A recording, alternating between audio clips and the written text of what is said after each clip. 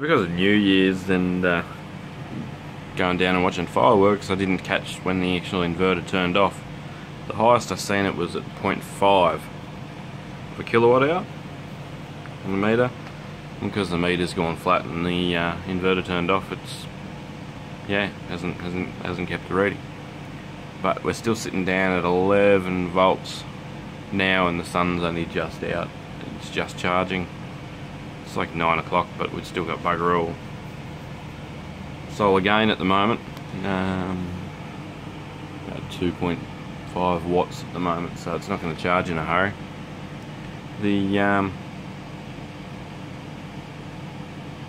So I got 0.5 of a kilowatt of usable 240 volt power out of that power wall yesterday, including the solar coming in, which accounts for about anywhere between 20 and 45 watts,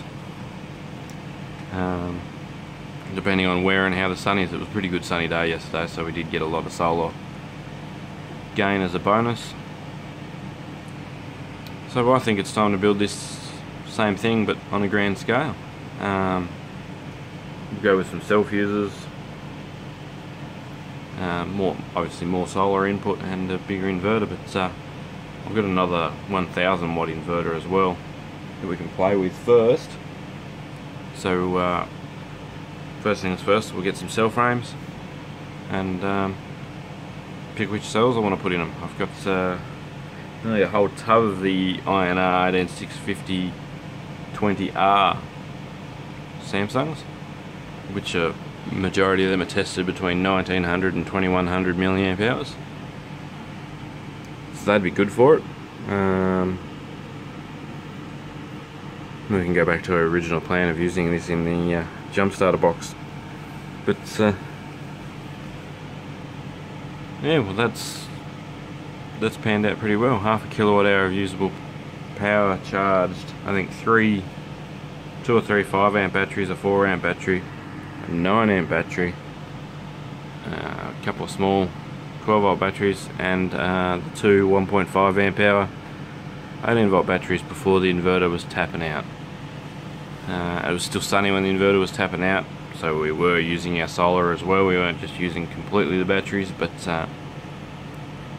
to gain half a kilowatt hour doesn't sound like much, but that was a free half kilowatt hour. If you compare the time it took to solder all of those, for instance, it's just offset itself. So the money that I spent in electricity to solder them just been counteracted by the sun. So we need some more sunshine, and I need some more panels. I've got some leads on some big 300, 315 or something watt LG panels, which will be awesome. I might buy a couple more of those charger controllers and they can all just work together, and away we go. I have I'll just find them. I think I got half a dozen of these 100 amp inline fuses. What we might do is we might put one of them on the output of each of the big banks before they head to the inverter, and so we can just bolt them into the leads. That way we got a bit of protection, because the like that, for instance, I think I measured 40, oh can't remember now, 40 or 50 amp hour at 12 volts, and if you consider they've got, I think it's a 15C discharge rating, so it could be 15 times 50 amps. That's just crazy. So if all the potential got live, yeah, they could seriously output some crazy power.